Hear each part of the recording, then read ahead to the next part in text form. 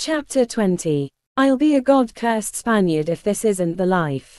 Blackthorn lay seraphically on his stomach on thick futons, wrapped partially in a cotton kimono, his head propped on his arms. The girl was running her hands over his back, probing his muscles occasionally, soothing his skin and his spirit, making him almost want to purr with pleasure. Another girl was pouring sake into a tiny porcelain cup. A third waited in reserve, holding a lacquer tray with a heaping bamboo basket of deep-fried fish in Portuguese style, another flask of sake and some chopsticks. Nan des ka, Anjin-san. What is it, honorable pilot, what did you say? I can't say that in Nihongo, Rako-san. He smiled at the girl who offered the sake. Instead he pointed at the cup. What's this called? Namai ka. Sabazuki. She said it 3 times and he repeated it, and then the other girl, Asa, offered the fish and he shook his head. Aye, domo. He did not know how to say, I'm full now, so he tried instead, not hungry now. Ah. I'm a hara het wa oranu, Asa explained, correcting him. He said the phrase several times and they all laughed at his pronunciation, but eventually he made it sound right. I'll never learn this language, he thought. There's nothing to relate the sounds to in English, or even Latin or Portuguese. Anjin-san. Asa offered the tray again. He shook his head and put his hand on his stomach gravely. But he accepted the sake and drank it down.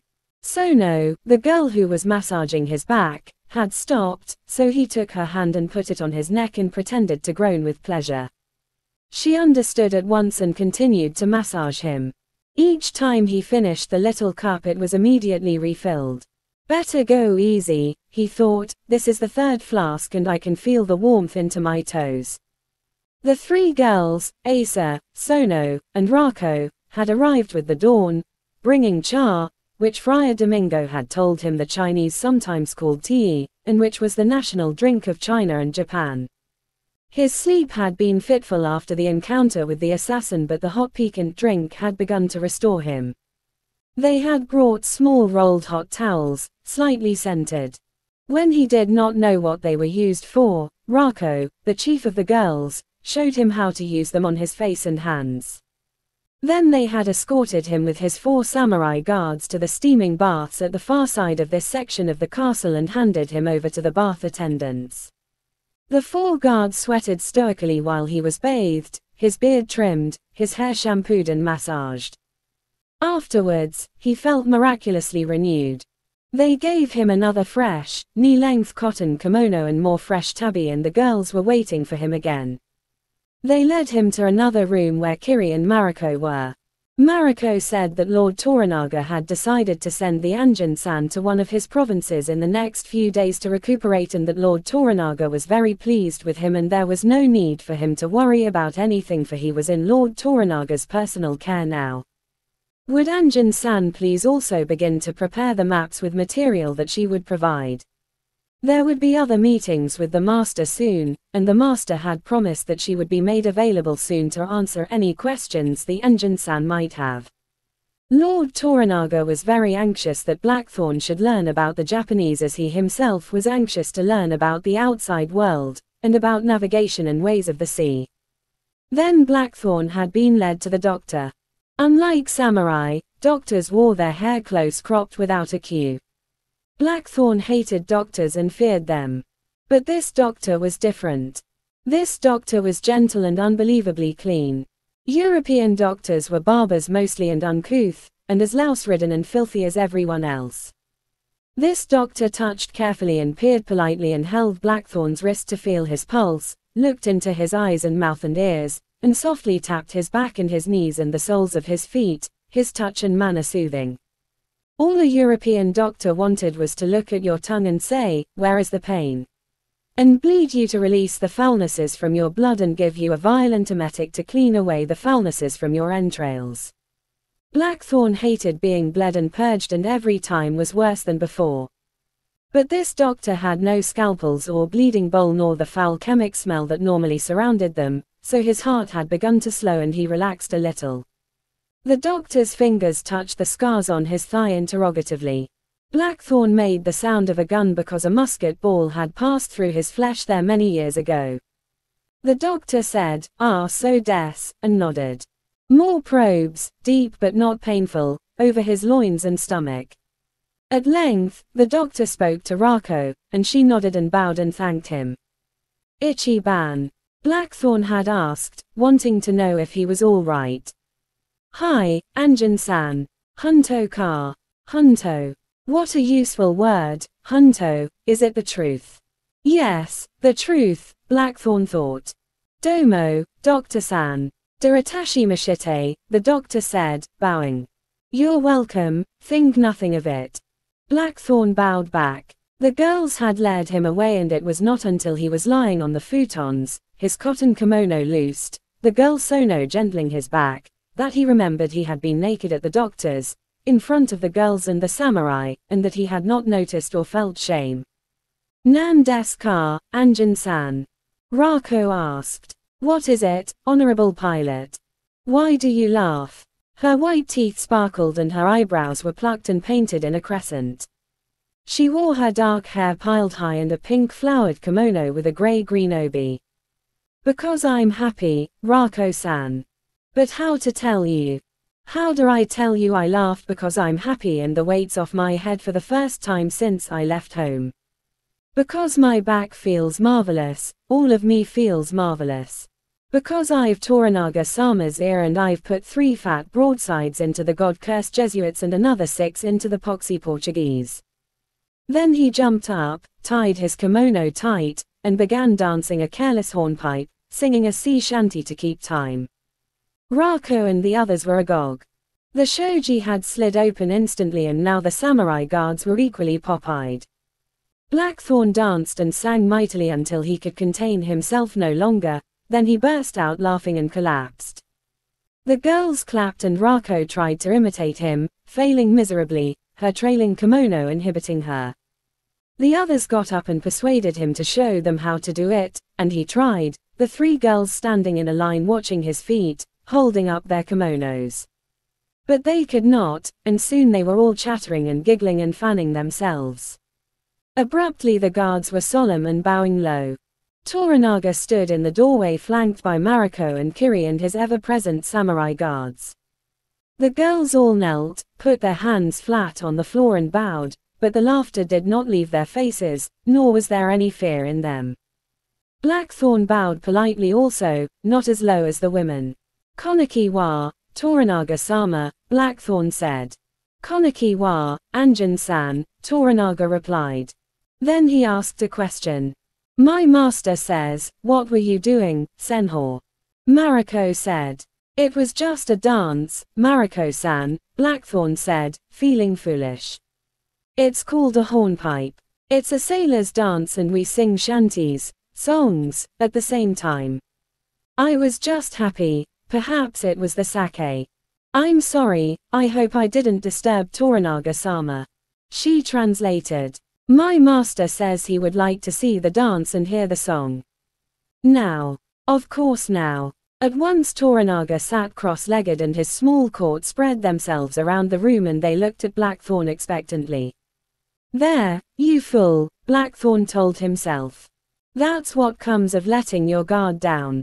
Now you've got to perform and you know your voice is off and you're dancing clumsy. Even so, he tied his kimono tight and launched himself with gusto, pivoting, kicking, twirling, bouncing, his voice roaring lustily. More silence. My master says that he's never seen anything like that in his whole life. Arigato gozaimasu, Blackthorn said, sweating partially from his effort and partially from his embarrassment. Then Toranaga put his swords aside, tucked his kimono high into his belt, and stood beside him. Lord Toranaga will dance your dance, Mariko said. Please teach him, he says. So Blackthorn began. He demonstrated the basic step, then repeated it again and again. Toranaga mastered it quickly. Blackthorn was not a little impressed with the agility of the large-bellied, amply-buttocked older man. Then Blackthorn began to sing and to dance and Toranaga joined in, tentatively at first, to the cheers of the onlookers. Then Toranaga threw off his kimono and folded his arms and began to dance with equal verve alongside Blackthorn, who threw off his kimono and sang louder and picked up the tempo, almost overcome by the grotesqueness of what they were doing, but swept along now by the humor of it. Finally Blackthorn did a sort of hop, skip, and jump and stopped. He clapped and bowed to Toranaga and they all clapped for their master, who was very happy. Toranaga sat down in the center of the room, breathing easily. Immediately Rako sped forward to fan him and the others ran for his kimono.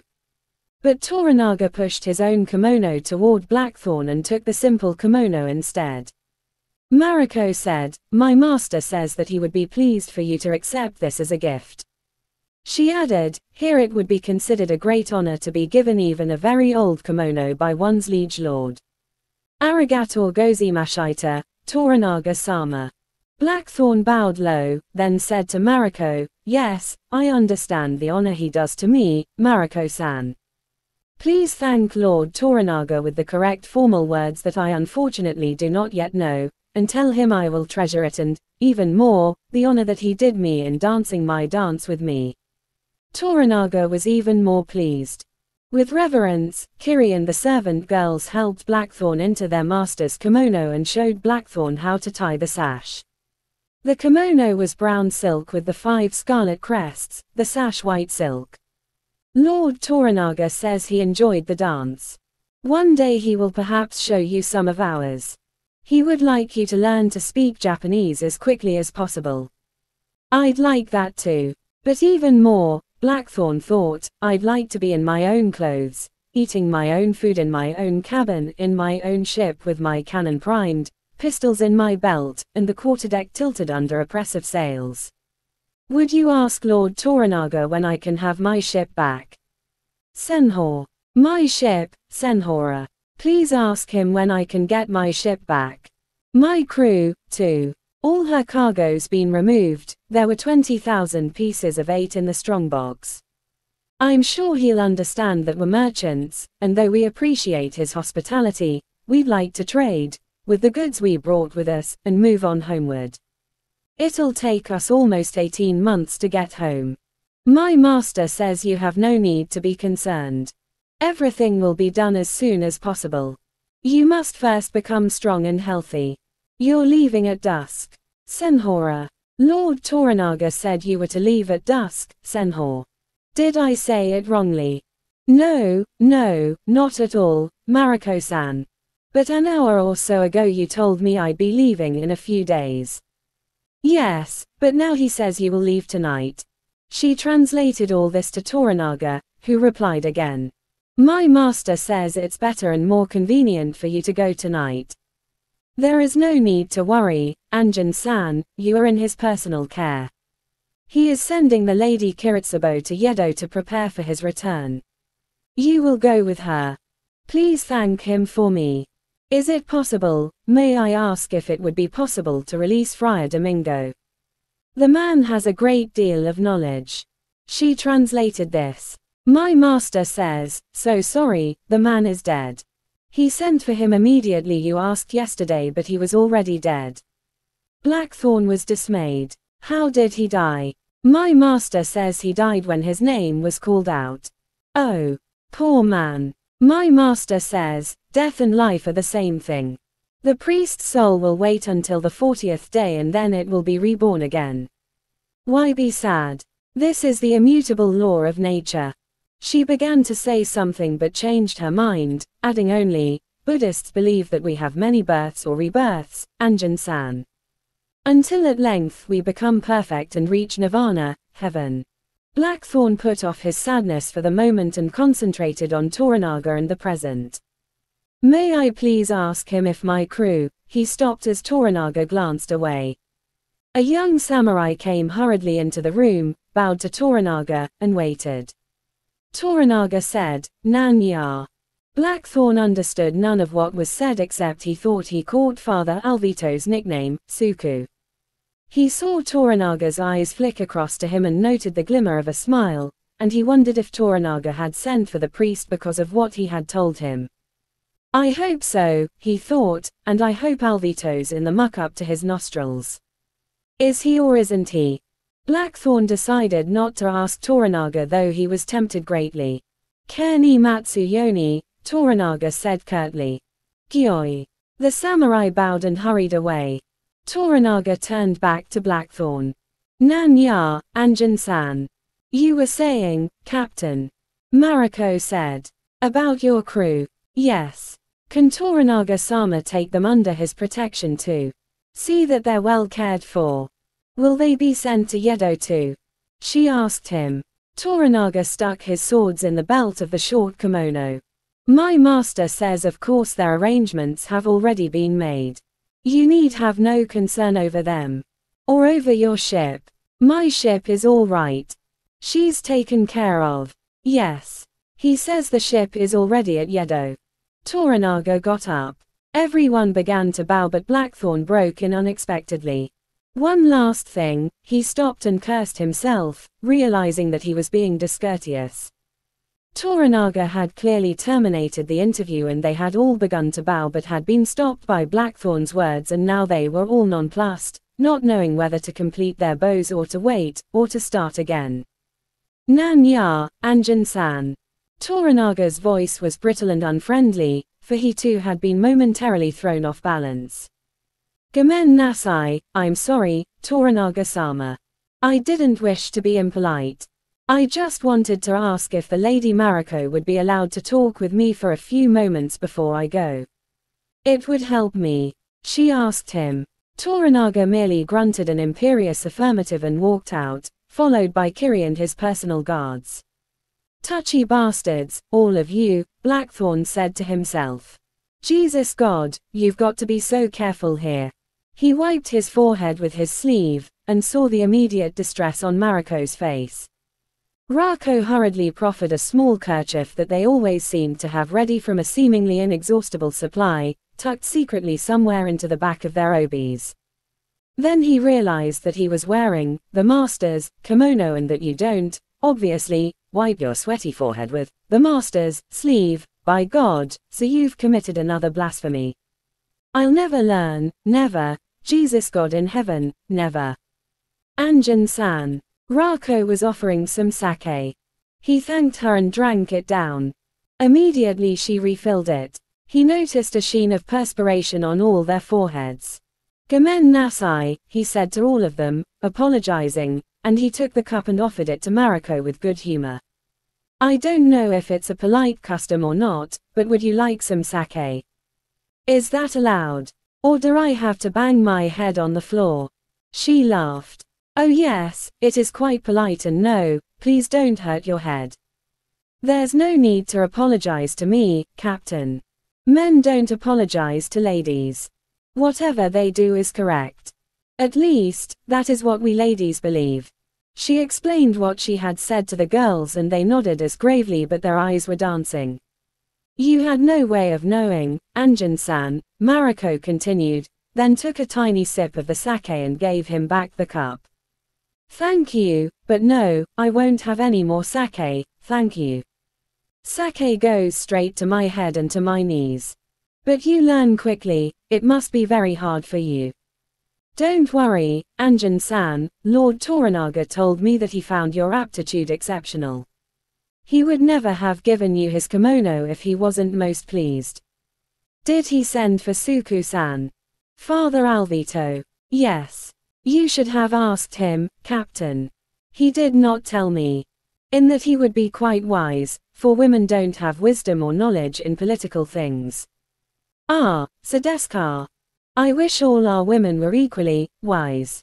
Mariko fanned herself, kneeling comfortably, her legs curled under her. Your dance was very excellent, Anjin-san. Do your ladies dance the same way? No, just the men. That was a man's dance, a sailor's dance. Since you wish to ask me questions, may I ask you some first? Certainly. What is the lady, your wife, like? She's 29. Tall compared with you. By our measurements, I'm 6 feet 2 inches, she's about 5 feet 8 inches, you're about 5 feet, so she'd be a head taller than you and equally bigger, equally proportioned. Her hair's the color of. He pointed at the unstained polished cedar beams and all their eyes went there, then came back to him again. About that color. Fair with a touch of red. Her eyes are blue, much bluer than mine, blue-green. She wears her hair long and flowing most of the time. Mariko interpreted this for the others and they all sucked in their breaths, looked at the cedar beams, back to him once more, the samurai guards also listening intently. A question from Rako. Rako-san asks if she is the same as us in her body. Yes. But her hips would be larger and more curved, her waist more pronounced and, well, generally our women are more rounded and have much heavier breasts. Are all your women, and men, so much taller than us? Generally yes. But some of our people are as small as you. I think your smallness delightful. Very pleasing. Asa asked something and all their interests quickened. Asa asks, in matters of the pillow, how would you compare your women with ours? Sorry, I don't understand. Oh, please excuse me. The pillow, in intimate matters. Pillowing's our way of referring to the physical joining of man and woman. It's more polite than fornication, nay. Blackthorn squelched his embarrassment and said, I've only had one, pillow experience here, that was, in the village, and I don't remember it too clearly because, I was so exhausted by our voyage that I was half dreaming and half awake. But it, seemed to me to be very satisfactory. Mariko frowned. You've pillowed only once since you arrived. Yes. You must be feeling very constricted, nay. One of these ladies would be delighted to pillow with you, Anjin-san. Or all of them, if you wish. Certainly. If you don't want one of them, there's no need to worry, they'd certainly not be offended. Just tell me the sort of lady you'd like and we'll make all the arrangements. Thank you, Blackthorn said. But not now. Are you sure? Please excuse me, but Kiritsubo-san has given specific instructions that your health is to be protected and improved. How can you be healthy without pillowing? It's very important for a man, nay. Oh, very yes. Thank you, but perhaps later. You'd have plenty of time. I would be glad to come back later. There will be plenty of time to talk, if you wish. You'd have at least 4 sticks of time, she said helpfully. You don't have to leave until sunset. Thanks. But not now, Blackthorn said, flattened by the bluntness and lack of delicacy of the suggestion. They'd really like to accommodate you, Anjin-san. Oh, perhaps you would prefer a boy. A boy. It's just as simple if that's what you wish. Her smile was guileless, her voice matter of fact. What's the matter? Are you seriously offering me a boy? Why, yes, Anjin-san. What's the matter? I only said we'd send a boy here if you wished it. I don't wish it. Blackthorn felt the blood in his face. Do I look like a god-cursed sodomite? His words slashed around the room. They all stared at him transfixed. Mariko bowed abjectly, kept her head to the floor. Please forgive me, I've made a terrible error. Oh, I've offended where I was only trying to please. I've never talked to a foreigner other than one of the Holy Fathers before, so I've no way of knowing your intimate customs. I was never taught about them, Anjin-san, the fathers did not discuss them. Here some men want boys sometimes, priests have boys from time to time, ours and some of yours. I foolishly presumed that your customs were the same as ours. I'm not a priest and it's not our general custom. The samurai leader, Kazuo-on, was watching angrily. He was charged with the barbarian's safety and with the barbarian's health, and he had seen, with his own eyes, the incredible favor that Lord Toranaga had shown to the Anjin-san, and now the Anjin-san was furious. What's the matter with him? He asked challengingly, for obviously the stupid woman had said something to offend his very important prisoner. Mariko explained what had been said and what the Anjin-san had replied. I really don't understand what he's irritated about, On-san, she told him. On scratched his head in disbelief. He's like a mad ox just because you offered him a boy. Yes. So sorry, but were you polite? Did you use a wrong word, perhaps? Oh, no, On-san, I'm quite sure. I feel terrible. I'm obviously responsible. It must be something else. What? No, On-san. It was just that. I'll never understand these barbarians, On said exasperatedly. For all our sakes, please calm him down, Mariko-san. It must be because he hasn't pillowed for such a long time. He ordered Sono, you get more sake, and hot towels. Rako, rub the devil's neck. The maids fled to obey. A sudden thought, I wonder if it's because he's impotent. His story about pillowing in the village was vague enough, nay. Perhaps the poor fellow's enraged because he can't pillow at all and you brought the subject up. So sorry, I don't think so. The doctor said he's very well endowed. If he was impotent, that would explain it, nay. It'd be enough to make me shout too. Yes. Ask him. Mariko immediately did as she was ordered, and On was horrified as the blood rushed into the barbarian's face again and a spate of foul-sounding barbarian filled the room. He said, no. Mariko's voice was barely a whisper. All that just meant, no. They use many descriptive curse words when they get excited. On was beginning to sweat with anxiety for he was responsible. Calm him down. One of the other samurai, an older soldier, said helpfully, On-san, perhaps he's one of those that likes dogs, nay. We heard some strange stories in Korea about the garlic eaters. Yes, they like dogs and... I remember now, yes, dogs and ducks. Perhaps these golden heads are like the garlic eaters, they stink like them, hey. Maybe he wants a duck. On said, Mariko-san, ask him. No, perhaps you'd better not. Just calm, he stopped short. Hiromatsu was approaching from the far corner. Salute, he said crisply, trying to keep his voice from quaking because Old Iron Fist, in the best of circumstances a disciplinarian, had been like a tiger with boils on his ass for the last week and today he had been even worse. 10 men had been demoted for untidiness, the entire night watch paraded in ignominy throughout the castle, 2 samurai ordered to commit seppuku because they were late for their watch, and 4 night soil collectors thrown off the battlements for spilling part of a container in the castle garden. Is he behaving himself, Mariko-san? On heard Iron Fist ask irritably. He was certain the stupid woman who had caused all this trouble was going to blurt out the truth, which would have surely lifted their heads, rightfully, off their shoulders. To his relief he heard her say, yes, Lord. Everything is fine, thank you. You're ordered to leave with Kiritsubo-san. Yes, Lord. As Hiromatsu continued with his patrol, Mariko brooded over why she was being sent away. Was it merely to interpret for Kiri with the barbarian on the voyage? Surely that's not so important. Were Toranaga's other ladies going? The Lady Sazuko. Isn't it dangerous for Sazuko to go by sea now? Am I to go alone with Kiri, or is my husband going also? If he stays, and it would be his duty to stay with his lord, who will look after his house. Why do we have to go by ship? Surely the Tokaido road is still safe.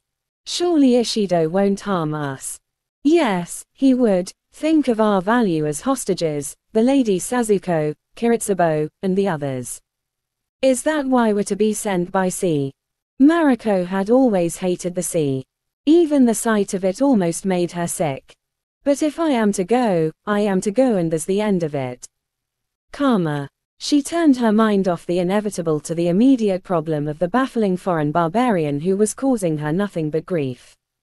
When Iron Fist had vanished around the corner, On raised his head and all of them sighed. Asa came scurrying down the corridor with the sake, Sono close behind with the hot towels.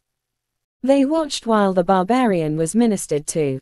They saw the taut mask of his face, and the way he accepted the sake without pleasure and the hot towels with cold thanks. On-san, why not let one of the women send for the duck? The old samurai whispered agreeably. We just put it down. If he wants it, everything's fine, if not, he'll pretend he hasn't seen it. Mariko shook her head. Perhaps we shouldn't take this risk. It seems, On-san, his type of barbarian has some aversion to talking about pillowing, nay. He is the first of his kind to come here, so we'll have to feel our way.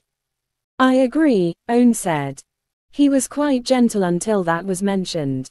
He glowered at Asa. I'm sorry, On-san. You're quite right, it was entirely my fault, Asa said at once, bowing, her head almost to the floor. Yes. I shall report the matter to Kiritsubo-san. Oh. I really think the mistress should also be told to take care about discussing pillowing with this man, Mariko said diplomatically. You're very wise, On-san. Yes. But perhaps in a way Asa was a fortunate instrument to save the Lady Kiritsubo and even Lord Toranaga from an awful embarrassment. Just think what would have happened if Kiritsubo-san herself had asked the question in front of Lord Toranaga yesterday. If the barbarian had acted like that in front of him. On winced. Blood would have flowed. You're quite right, Mariko-san, Asa should be thanked. I will explain to Kiritsubo-san that she was fortunate. Mariko offered Blackthorn more sake. No, thank you. Again, I apologize for my stupidity. You wanted to ask me some questions. Blackthorn had watched them talking among themselves, annoyed at not being able to understand, furious that he couldn't curse them roundly for their insults or bang the guards' heads together. Yes. You said that sodomy is normal here. Oh, forgive me, may we please discuss other things? Certainly, Senhora. But first, so I can understand you, let's finish this subject. Sodomy's normal here, you said. Everything to do with pillowing is normal, she said defiantly, prodded by his lack of manners and obvious imbecility, remembering that Toranaga had told her to be informative about non-political things but to recount to him later all questions asked. Also, she was not to take any nonsense from him, for the Anjin was still a barbarian, a probable pirate, and under a formal death sentence which was presently held in abeyance at Toranaga's pleasure. Pillowing is quite normal. And as to a man going with another man or boy, what has this got to do with anyone but them? What harm does it do them, or others, or me or you? None. What am I, she thought, an illiterate outcast without brains? A stupid tradesman to be intimidated by a mere barbarian? No. I'm samurai. Yes, you are, Mariko, but you're also very foolish. You're a woman and you must treat him like any man if he is to be controlled, flatter him and agree with him and honey him. You forget your weapons. Why does he make you act like a 12-year-old child? Deliberately she softened her tone. But if you think, sodomy's a foul sin, an evil, God-cursed abomination, and those bastards who practice it are the dregs of the world. Blackthorn overrode her, still smarting under the insult that she had believed he could be one of those. Christ's blood, how could she? Get hold of yourself, he told himself. You're sounding like a pox-ridden fanatic Puritan or a Calvinist. And why are you so fanatic against them? Isn't it because they're ever present at sea, that most sailors have tried it that way, for how else can they stay sane with so many months at sea? Isn't it because you've been tempted and you've hated yourself for being tempted? Isn't it because when you were young you had to fight to protect yourself and once you were held down and almost raped, but you broke away and killed one of the bastards, the knife snapped in his throat, you 12, and this the first death on your long list of deaths? It's a God-cursed sin, and absolutely against the laws of God and man. Surely those are Christian words which apply to other things. She retorted acidly, in spite of herself, nettled by his complete uncouthness. Sin. Where is the sin in that? You should know. You're Catholic, aren't you? You were brought up by Jesuits, weren't you? A Holy Father educated me to speak Latin and Portuguese and to write Latin and Portuguese. I don't understand the meaning you attach to Catholic, but I am a Christian, and have been a Christian for almost 10 years now. And no, they did not talk to us about pillowing. I've never read your pillow books, only religious books. Pillowing a sin. How could it be? How can anything that gives a human pleasure be sinful? Ask Father Alvito. I wish I could, she thought in turmoil. But I am ordered not to discuss anything that is said with anyone but Kiri and my Lord Toranaga. I've asked God and the Madonna to help me, but they haven't spoken to me. I only know that ever since you came here, there has been nothing but trouble. I've had nothing but trouble. If it's a sin as you say, why is it so many of our priests do it and always have? Some Buddhist sects even recommend it as a form of worship. Isn't the moment of the clouds and the rain as near to heaven as mortals can get? Priests are not evil men, not all of them. And some of the Holy Fathers have been known to enjoy pillowing this way also. Are they evil? Of course not. Why should they be deprived of an ordinary pleasure if they're forbidden women? It's nonsense to say that anything to do with pillowing is a sin and God cursed. Sodomy's an abomination, against all law. Ask your confessor. You're the one who's the abomination, you, Captain Pilot, Mariko wanted to shout. How dare you be so rude and how can you be so moronic? Against God, you said. What absurdity. Against your evil God, perhaps. You claim to be a Christian but you're obviously not, you're obviously a liar and a cheat. Perhaps you do know extraordinary things and have been to strange places, but you're no Christian and you blaspheme. Are you sent by Satan? Sin. How grotesque. You rant over normal things and act like a madman. You upset the Holy Fathers, upset Lord Toranaga, cause strife between us, unsettle our beliefs, and torment us with insinuations about what is true and what isn't, knowing that we can't prove the truth immediately. I want to tell you that I despise you and all barbarians. Yes, barbarians have beset me all my life. Didn't they hate my father because he distrusted them and openly begged the dictator Goroda to throw them all out of our land? Didn't barbarians pour poison into the dictator's mind so he began to hate my father, his most loyal general, the man who had helped him even more than General Nakamura or Lord Toranaga?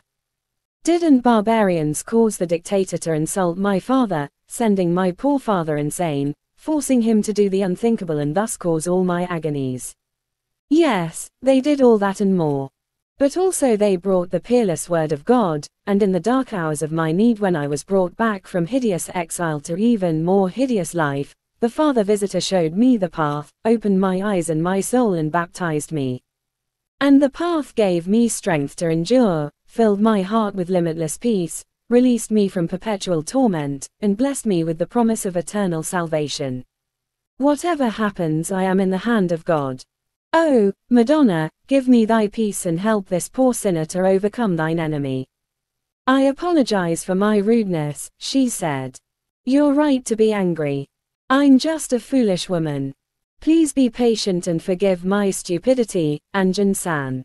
At once Blackthorn's anger began to fade. How can any man be angry for long with a woman if she openly admits she was wrong and he right? I apologize too, Mariko-san, he said, a little mollified, but with us, to suggest a man is a bugger, a sodomite, is the worst kind of insult. Then you're all childish and foolish as well as vile, uncouth, and without manners, but what can one expect from a barbarian, she told herself, and said, outwardly penitent, of course you're right. I meant no harm, Anjin-sama, please accept my apologies. Oh yes, she sighed, her voice so delicately honeyed that even her husband in one of his most foul moods would have been soothed. Oh yes, it was my fault entirely. So sorry. The sun had touched the horizon and still Father Alvito waited in the audience room, the rutters heavy in his hands. God damn Blackthorn, he thought. This was the first time that Toranaga had ever kept him waiting, the first time in years that he had waited for any daimyo, even the taiko. During the last 8 years of the taiko's rule, he had been given the incredible privilege of immediate access, just as with Toranaga. But with the taiko the privilege had been earned because of his fluency in Japanese and because of his business acumen. His knowledge of the inner workings of international trade had actively helped to increase the taiko's incredible fortune. Though the taiko was almost illiterate, his grasp of language was vast and his political knowledge immense. Sir Alvito had happily sat at the foot of the despot to teach and to learn, and, if it was the will of God, to convert. This was the specific job he had been meticulously trained for by Delacroix, who had provided the best practical teachers among all the Jesuits and among the Portuguese traders in Asia. Alvito had become the Tycho's confidant, one of the 4 persons, and the only foreigner, ever to see all the Tycho's personal treasure rooms. Within a few hundred paces was the castle donjon, the keep. It towered 7 stories, protected by a further multiplicity of walls and doors and fortifications. On the 4th story were 7 rooms with iron doors. Each was crammed with gold bullion and chests of golden coins. In the story above were the rooms of silver, bursting with ingots and chests of coins. And in the one above that were the rare silks and potteries and swords and armor, the treasure of the empire. At our present reckoning, Alvito thought, the value must be at least 50 million ducats, more than 1 year's worth of revenue from the entire Spanish Empire, the Portuguese Empire, and Europe together. The greatest personal fortune of cash on earth. Isn't this the great prize? He reasoned. Doesn't whoever controls Osaka Castle control this unbelievable wealth? And doesn't this wealth therefore give him power over the land? Wasn't Osaka made impregnable just to protect the wealth? Wasn't the land bled to build Osaka Castle, to make it inviolate to protect the gold, to hold it in trust against the coming of age of Yemen? With 100th part we could build a cathedral in every city, a church in every town, a mission in every village throughout the land. If only we could get it, to use it for the glory of God. The Tycho had loved power. And he had loved gold for the power it gave over men. The treasure was the gleaning of 16 years of undisputed power, from the immense, obligatory gifts that all daimyos, by custom, were expected to offer yearly, and from his own fiefs. By right of conquest, the Tycho personally owned 1/4 of all the land. His personal annual income was in excess of 5 million koku. And because he was lord of all Japan with the emperor's mandate, in theory he owned all revenue of all fiefs. He taxed no one.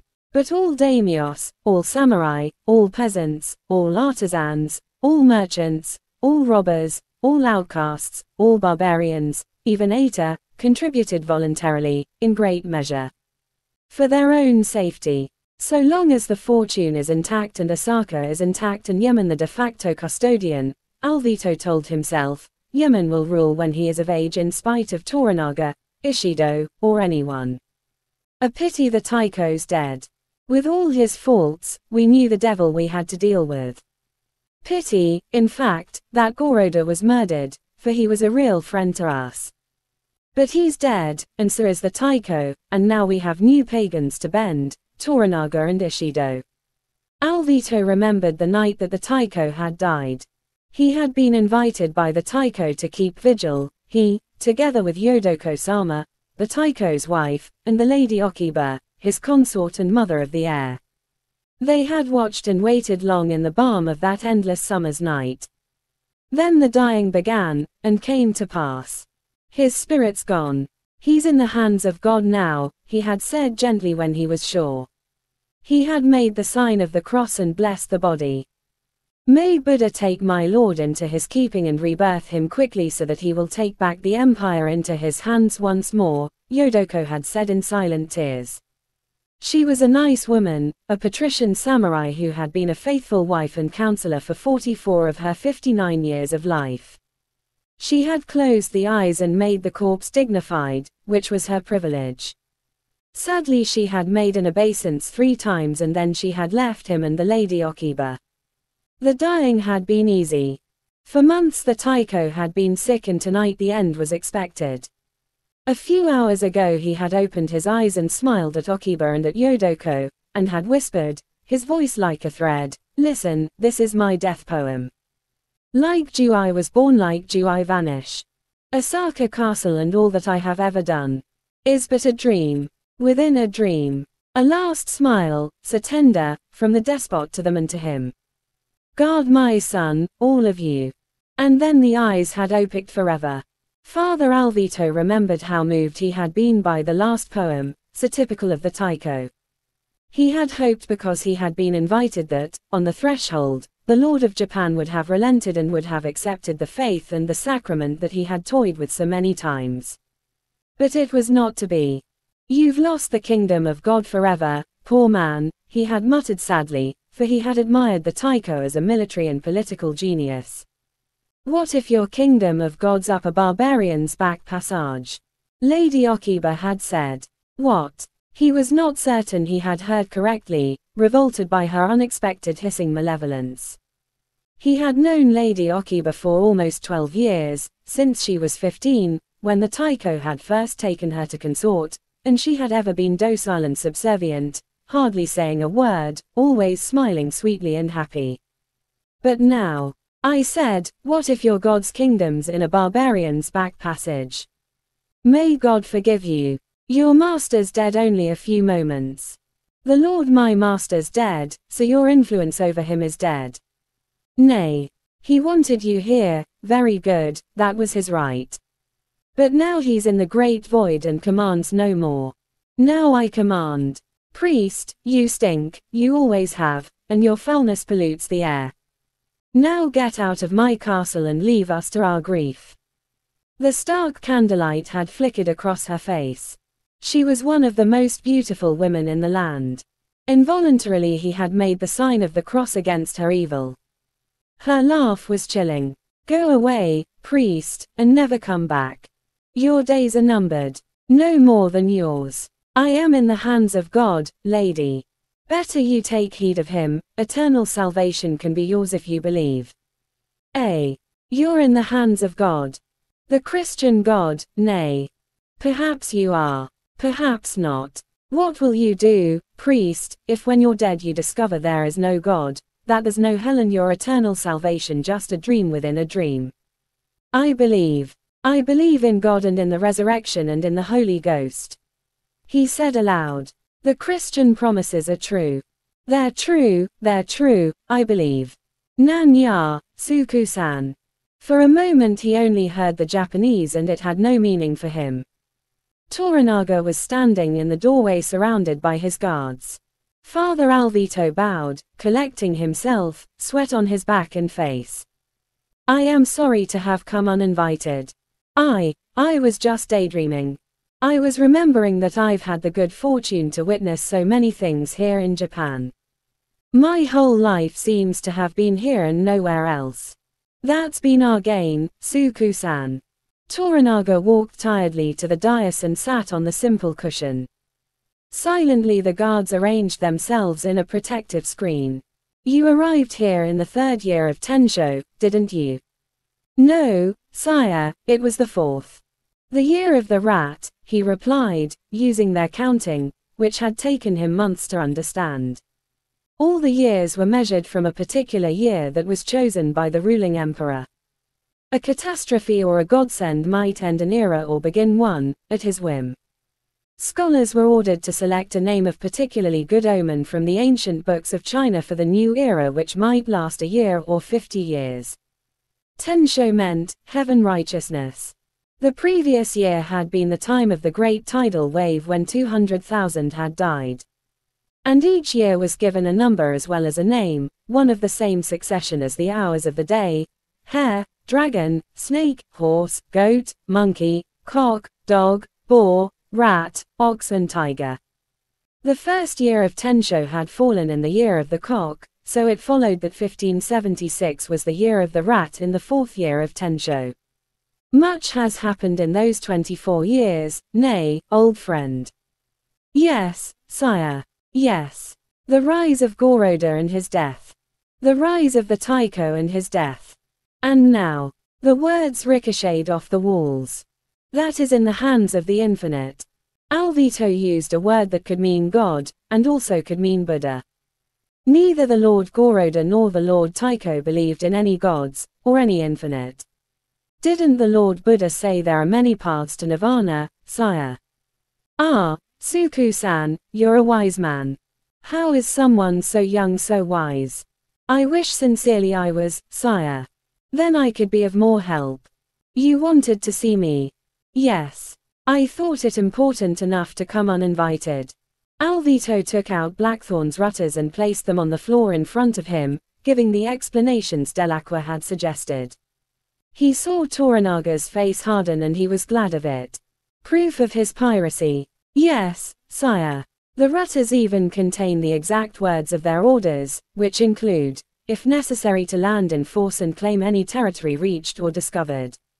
If you wish I can make an exact translation of all the pertinent passages. Make a translation of everything. Quickly, Toranaga said. There's something else the father visitor thought you should know. Alvito told Toranaga everything about the maps and reports and the black ship as had been arranged, and he was delighted to see the pleased reaction. Excellent, Toranaga said. Are you sure the black ship will be early? Absolutely sure. Yes, Alvito answered firmly. Oh, God, let it happen as we hope. Good. Tell your liege lord that I look forward to reading his reports. Yes. I imagine it will take some months for him to obtain the correct facts. He said he would prepare the reports as soon as possible. We will be sending you the maps as you wanted. Would it be possible for the Captain General to have his clearances soon? That would help enormously if the black ship is to come early, Lord Toranaga. You guarantee the ship will arrive early. No man can guarantee the wind and storm and sea. But the ship will leave Macau early. You will have them before sunset. Is there anything else? I won't be available for 3 days, until after the conclusion of the meeting of the regents. No, sire. Thank you. I pray that the Infinite will keep you safe, as always. Alvito bowed and waited for his dismissal, but instead, Toranaga dismissed his guards. This was the first time Alvito had ever seen a daimyo unattended. Come and sit here, Suku-san. Toranaga pointed beside him, on the dais. Alvito had never been invited onto the dais before. Is this a vote of confidence, or a sentence? War is coming, Toranaga said. Yes, he replied, and he thought, this war will never end. The Christian lords Onashi and Kiyama are strangely opposed to my wishes. I cannot answer for any daimyo, sire. There are bad rumors, nay, about them, and about the other Christian daimyos. Wise men will always have the interests of the empire at heart. Yes. But in the meantime, against my will, the empire is being split into 2 camps. Mine and Ishido's. So all interests in the empire lie on one side or another. There is no middle course. Where do the interests of the Christians lie? On the side of peace. Christianity is a religion, sire, not a political ideology.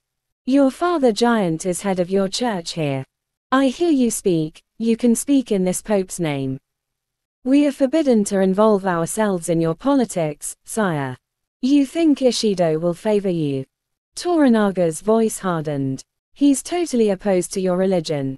I've always shown you favor. Ishido wants to implement the Taiko's expulsion edicts at once and close the land totally to all barbarians. I want an expanding trade. We do not control any of the Christian daimyos. How do I influence them, then? I don't know enough to attempt to counsel you. You know enough, old friend, to understand that if Kiyama and Onashi stand against me alongside Ishido and the rest of his rabble, all other Christian daimyos will soon follow them, then 20 men stand against me for every one of mine. If war comes, I will pray you win. I'll need more than prayers if 20 men oppose one of mine. Is there no way to avoid war? It will never end once it starts. I believe that too. Then everyone loses, we and the barbarian and the Christian church. But if all Christian daimyos sided with me now, openly, there would be no war. Ishido's ambitions would be permanently curbed. Even if he raised his standard and revolted, the regents could stamp him out like a rice maggot. Alvito felt the noose tightening around his throat. We are here only to spread the word of God. Not to interfere in your politics, sire. Your previous leader offered the services of the Christian daimyos of Kyushu to the Taiko before we had subdued that part of the empire. He was mistaken to do so. He had no authority from the church or from the daimyos themselves. He offered to give the taiko ships, Portuguese ships, to transport our troops to Kyushu, offered Portuguese soldiers with guns to help us. Even against Korea and against China. Again, sire, he did it mistakenly, without authority from anyone. Soon everyone will have to choose sides, Suku-san. Yes. Very soon. Alvito felt the threat physically. I am always ready to serve you. If I lose, will you die with me? Will you commit genshi, will you follow me, or come with me into death, like a loyal retainer? My life is in the hands of God. So is my death. Ah, yes. Your Christian God. Toranaga moved his sword slightly. Then he leaned forward. Onashi and Kiyama committed to me, within 40 days, and the Council of Regents will repeal the Taiko's edicts. How far dare I go? Alvito asked himself helplessly. How far? We cannot influence them as you believe. Perhaps your leader should order them. Order them. Ishido will betray you and them. I know him for what he is. So will the Lady Okiba. Isn't she already influencing the air against you? Yes, Alvito wanted to shout. But Onashi and Kiyama have secretly obtained Ishido's sworn commitment in writing to let them appoint all of the heir's tutors, one of whom will be a Christian. And Onashi and Kiyama have sworn a holy oath that they're convinced you will betray the church, once you have eliminated Ishido. The father visitor cannot order them, Lord. It would be an unforgivable interference with your politics. Onashi and Kiyama in 40 days, the Taiko's edicts repealed, and no more of the foul priests. The regents will forbid them to come to Japan. What? You and your priests only. None of the others, the stenching, begging black clothes, the barefoot Harries. The ones who shout stupid threats and create nothing but open trouble. Them. You can have all their heads if you want them, the ones who are here. Alvito's whole being cried caution. Never had Toranaga been so open. One slip now and you'll offend him and make him the church's enemy forever. Think what Toranaga's offering. Exclusivity throughout the empire. The one thing that would guarantee the purity of the church and her safety while she is growing strong. The one thing beyond price. The one thing no one can provide, not even the Pope. No one, except Toranaga. With Kiyama and Onashi supporting him openly, Toranaga could smash Ishido and dominate the council. Father Alvito would never have believed that Toranaga would be so blunt. Or offer so much. Could Onashi and Kiyama be made to reverse themselves? Those two hate each other. For reasons only they know they have joined to oppose Toranaga. Why? What would make them betray Ishido? I'm not qualified to answer you, sire, or to speak on such a matter, nay. I only tell you our purpose is to save souls, he said. I hear my son Naga's interested in your Christian faith. Is Toranaga threatening or is he offering? Alvito asked himself. Is he offering to allow Naga to accept the faith? What a gigantic coup that would be. Or is he saying, unless you cooperate I will order him to cease? The Lord, your son, is one of many nobles who have open minds about religion, sire. Alvito suddenly realized the enormity of the dilemma that Toranaga faced. He's trapped, he has to make an arrangement with us, he thought exultantly. He has to try. Whatever we want, he has to give us, if we want to make an arrangement with him. At long last he openly admits the Christian daimyos hold the balance of power. Whatever we want. What else could we have? Nothing at all. Except. Deliberately he dropped his eyes to the rutters that he had laid before Toranaga. He watched his hand reach out and put the rutters safely in the sleeve of his kimono. Ah, yes, Suku-san, Toranaga said, his voice eerie and exhausted. Then there's the new barbarian, the pirate. The enemy of your country. They will be coming here soon, in numbers, won't they? They can be discouraged, or encouraged. Like this one pirate. Nay. Father Alvito knew that now they had everything. Should I ask for Blackthorn's head on a silver platter like the head of St. John the Baptist to seal this bargain?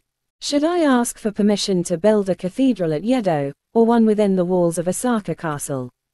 For the first time in his life he felt himself floundering, rudderless in the reach for power. We want no more than is offered. I wish I could settle the bargain now. If it were up to me alone, I would gamble. I know Toranaga and I would gamble on him. I would agree to try and I'd swear a holy oath. Yes, I would excommunicate Onoshi or Kiyama if they would not agree, to gain those concessions for Mother Church. 2 souls for tens of thousands, for hundreds of thousands, for millions. That's fair. I would say, yes, yes, yes, for the glory of God. But I can settle nothing, as you well know. I'm only a messenger, and part of my message. I need help, Suku-san. I need it now. All that I can do, I will do, Toranaga-sama. You have my promise. Then Toranaga said with finality, I will wait 40 days. Yes. 40 days. Alvito bowed. He noticed that Toranaga returned the bow lower and more formally than he had ever done before, almost as though he were bowing to the taiko himself. The priest got up shakily. Then he was outside the room, walking up the corridor. His step quickened. He began to hurry. Toranaga watched the Jesuit from the embrasure as he crossed the garden, far below. The shoji edged open again, but he cursed his guards away and ordered them, on pain of death, to leave him alone. His eyes followed Alvito intently, through the fortified gate, out into the forecourt, until the priest was lost in the maze of inner works. And then, in the lonely silence, Toranaga began to smile. And he tucked up his kimono and began to dance. It was a hornpipe.